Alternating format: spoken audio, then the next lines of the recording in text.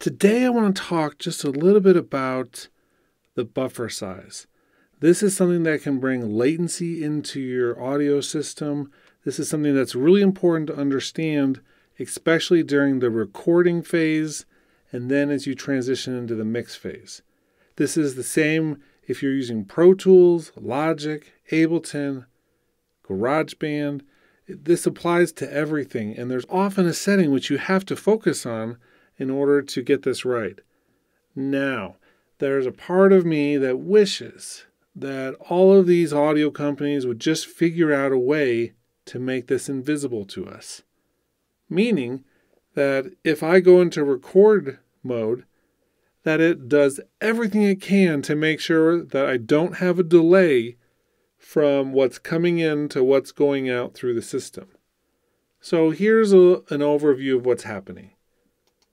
And this is something that if you're a beginner to Logic, you'll need to know this because it could mess you up in your performances, especially with MIDI or with audio recording. So inside your preferences under audio, we have our input and output device and an I/O buffer size. Now, this could cause some issues for me right now because I'm recording the screen and the audio from my computer into an audio video file right now, but I want to show it anyway and we'll see if we can make it through. The buffer size allows Logic to adjust how much room it's giving the software to handle some key tasks. And it uses that space, this buffer, to load information in and out, and it takes a little time for it to do it. This is measured in samples. So this is 1,024 samples, and we have 6 different options down to 32 samples. Now I can record on my good computer down at 32 sample buffer size without too many problems. But a lot of times I'm at 64 or 128 on my Mac Mini if I'm doing stuff there. So what does that mean exactly? Well, keep in mind what those numbers are. We're going to come out here. I'm going to customize my control bar, switch it into custom. I'm going to turn on my sample rate. You can see now I've got sample rates here that I can choose from. This is 44.1 kilohertz or 44,100 samples per second. This is part of our digital audio work space. So digital audio in the type that we use inside Logic and most DAWs requires a sample rate and a bit depth. And those are like the scaffolding that we use to digitize our analog signals into digital. Well, this is indicating how many little snapshots of that audio are happening per second. So at 44.1 kilohertz, that means there's 44,100 little pieces of information that happen every single second. And we can actually look at some of those if we zoom in inside our file editor. We'll do that in a second here once my Apple loops pop up. But we can adjust that. And this is really hardware dependent for the most part. So if I'm using my interface for this computer, let's see, I've got the Steinberg UR22 Mark II. You can see it does all of those sample rates, up to 192,000 samples per second. There's a lot of things we could unpack about those numbers, but just to give you a reference point, 44.1 kilohertz was the standard for CD quality. 48 was the standard for most video formats for a long time. And then we had some of these higher resolution ones, which made it onto some audio formats, but don't get used all that much. For instance, DVD audio could be a higher one. We could have some CD playback or some music playback at higher ones as well in certain systems. But for the most part, anything that you're listening to is going to be at an original sample rate of one of these, and or recorded here but downsampled and then encoded or really brought down into a compressed data format, which takes it even lower than those. Okay, so let's really quickly, just so you can see this, pull this out into here, look at our file, and we're going to zoom in.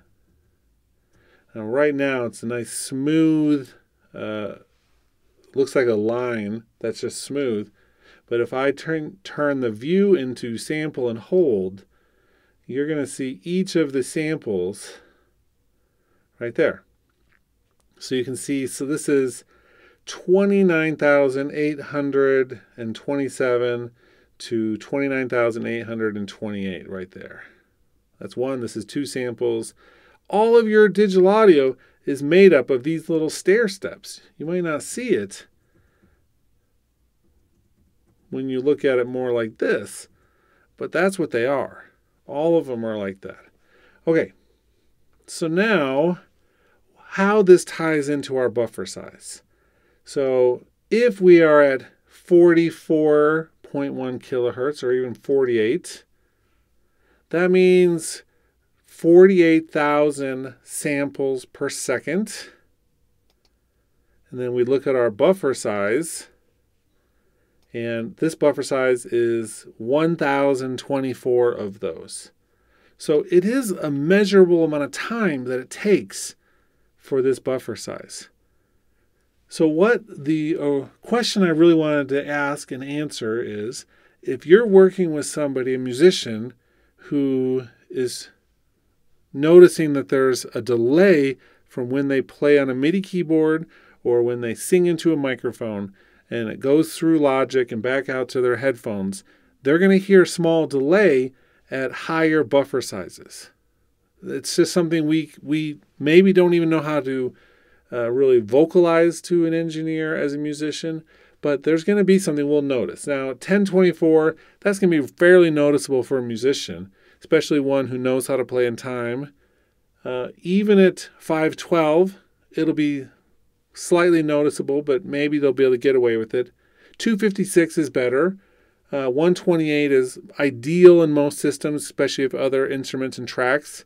And then if you have a really powerful system, you could go down. The other thing to think about, though, is that if you use a higher sample rate, 192 for instance, what happens is that now there's 192,000 samples per second, which means that each individual sample is a smaller portion of that second. Because instead of 48,000, there's 192,000. And that means that this buffer size is going to be even shorter in terms of time. That means 128 will be even less noticeable, or the same for 256, 512, and 1024. So higher sample rates actually equal a smaller delay due to a buffer size. So if you're working with a musician who can actually really tell that in their headphones, then you're going to be doing this, but you could also be increasing the sample rate so that it's even a shorter delay in the overall system. Now, there's only one time in my career where somebody actually really had this nailed down. I was working with a drummer in Tennessee, or from Tennessee. We were actually in North Carolina, and he loaded in his drum kit into the studio, didn't come in the control room at all at that point. He sat down, and I had literally just pulled open a session and had patched through the headphones to his headphones. And he sits down and he starts banging on a drum and was listening. He goes, "Oh, it sounds like you guys are using Nuendo in there." And that was the only time in my life that anyone has ever been able to peg which DAW I was using just listening through headphones. I'm still not 100% sure how he even did that, but he could. He's an amazing drummer, probably one of the most recorded drummers of all time. And the other thing he said is that 512 as a buffer isn't going to work. You need to at least get it down to 128. So he could hear the buffer size and knew exactly which one was which. And for me, that was an incredible experience because It just goes to show that some people really can tell, and it does affect them. So the other caveat with this whole thing is that 192 takes quite a bit of processing. And so it's not like any old computer can do it or any old interface. You do need a very robust computer in order to run at the higher sample rates with a nice disk drive. That way you can, well, not even a disk drive, a hard drive. It could, really benefit from having a solid state drive. That way you have nice ability to put that data down, since it's quite a bit more data. But so there are some other factors. But if you really want to have the lowest amount of latency possible, and you have a computer that can handle it, then 192 at 32 samples for the buffer is going to give you the shortest amount of time for any system. Okay. I hope that all makes sense. I hope that the concept of the sample rate being more per second, a higher sample rate is more data per second, and how, because there's more, each of the pieces, it's like speeding it up in a way. The faster it's going to fit all of that in, it makes each of the individual slices just slightly smaller. And so having that buffer size, then I think it works out a lot better. Okay, so the last thing I want to say is that after you're done recording, and we didn't even talk about the low latency mode inside Logic. That's really a discussion that would be tied into this, but there's really a few things to think about. Low buffer sizes, as low as you can go without adding clicks and pops while recording, is best. That gives you better performances from musicians.